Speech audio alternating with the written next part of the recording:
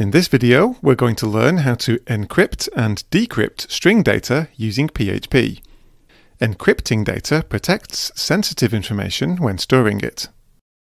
We'll see how to use three popular techniques for encrypting data in PHP: OpenSSL, Sodium, and the php-encryption package. We'll start with OpenSSL. This is part of core PHP, and it's highly likely that it's already installed. It's widely adopted and actively supported.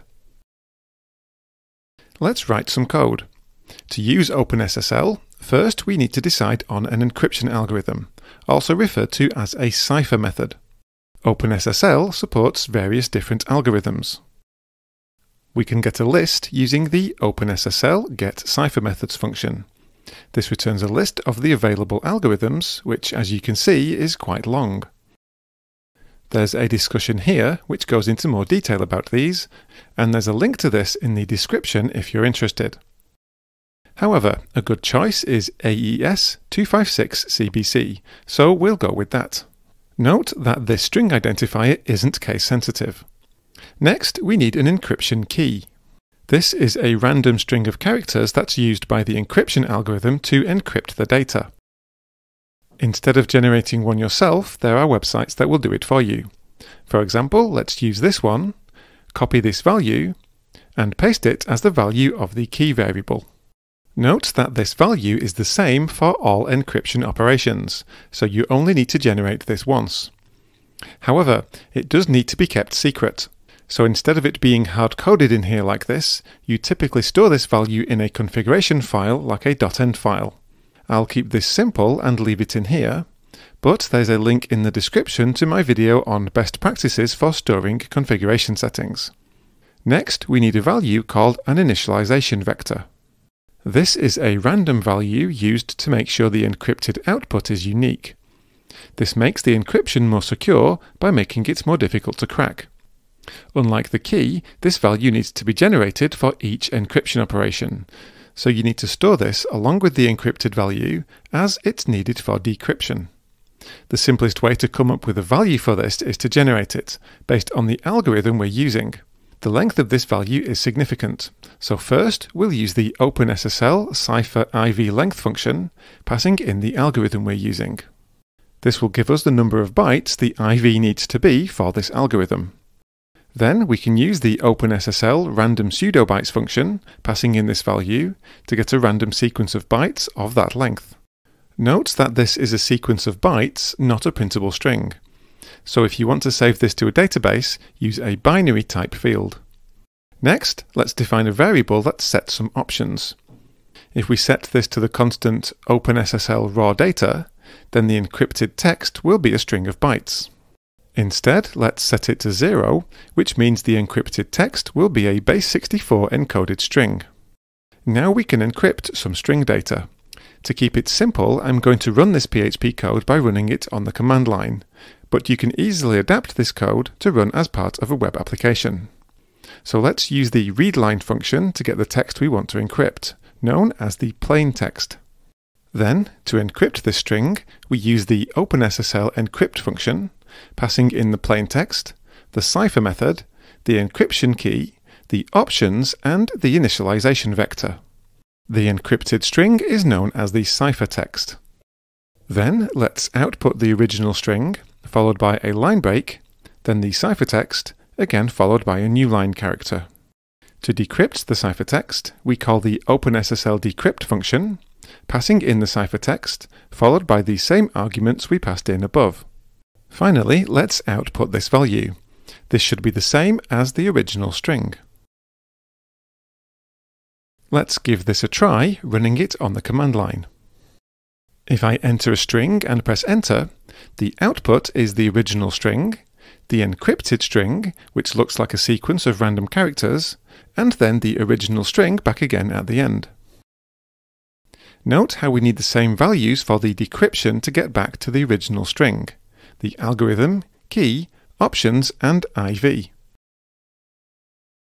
So, with OpenSSL, in addition to storing the encrypted ciphertext, you need to store the IV value along with it. The encryption key, however, you only need to store once, and you typically store this in a separate configuration file. Next, let's have a look at how we use the Sodium library to encrypt some data. Again, this is part of core PHP, but you might need to install or enable it. This package was designed to be simpler to use than OpenSSL, as you don't need to decide on which algorithm to use. As with OpenSSL, we need a value for the key. Although the library does contain methods to generate a key, which you could then save, again we'll keep it simple and just hardcode a random value.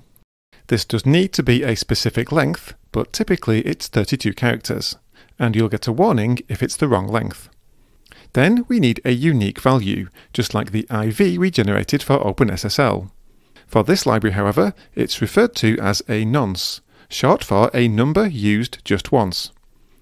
We can generate this using the random bytes function, passing in the sodium crypto secret box nonce bytes constant to get the correct number of bytes. As with OpenSSL, this is a byte string and needs to be stored along with the ciphertext. If you're storing it in a database like MySQL, it needs to be a binary type field and not a text field. Now we can get the text we want to encrypt, again using the readline function. To encrypt this, we call the sodium crypto secret box function, passing in the plaintext, the nonce, and the key. Let's output the original string, then the encrypted string.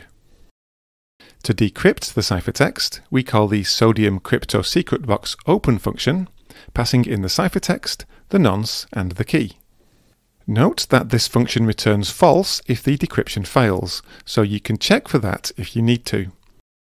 Finally, let's print out the decrypted string. Let's run that on the command line. If I enter a string and press enter, we get the encrypted data and the original decoded string. Note that the ciphertext is a sequence of bytes, not a sequence of printable characters.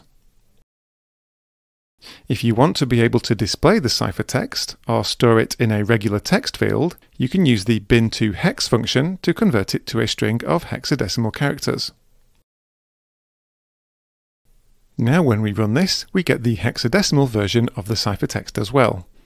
If you're just storing it, you can use a binary field in the database with no problems. As with OpenSSL, in addition to storing the ciphertext, you need to store each nonce value. The key can be stored in a configuration file. Finally, let's look at the php-encryption package. This uses OpenSSL internally, but is much easier to use than both OpenSSL and Sodium. First, let's install the package from the command line using Composer. This installs the package to the vendor folder. To use this package, let's autoload the package's class files by requiring Composer's autoloader. Before that, let's add a couple of use statements to import some classes from that package into the current namespace. As with OpenSSL and Sodium, this package requires an encryption key. The package comes with a utility program to generate a new key. So back on the command line, let's run it. Let's copy this value, and in the code, create a variable containing this value.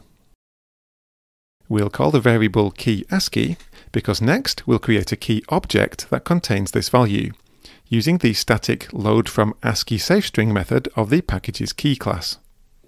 Then, as with the other methods, let's get the plaintext from the console input. To encrypt a value using this package, we simply call the static encrypt method on the crypto class, passing in the plaintext and the key object. Let's output the original and encrypted strings. To decrypt an encrypted value, we simply call the decrypt method. This method throws an exception if there's a problem, so you can wrap this in a try-catch block to handle that. Finally, let's output the decrypted string. Let's run this, and we get the encrypted string printed out, along with the original string after it's been decrypted. Note how the encrypted string is a string of printable characters, so you can store it or send it as regular text. Note also that the encrypted string is much longer than the plaintext value, so you might need to take this into account. Unlike the other two methods, there is no IV or nonce value to store. You only have to store the ciphertext. The key, however, can be stored in a configuration file. As there are no additional values to store, using this package is the simplest and has the most readable code. Note that if you're using a framework like Laravel, for example, then this might include an encryption library that makes it even simpler to encrypt data. Note that none of these techniques should be used to store credit card numbers. If you're working with credit card data, consider using a third-party service like Stripe. There's a link to all the source code shown in this video in the description, along with links to sites shown and relevant documentation. Please don't forget to like, comment and subscribe, and as always, thank you for watching.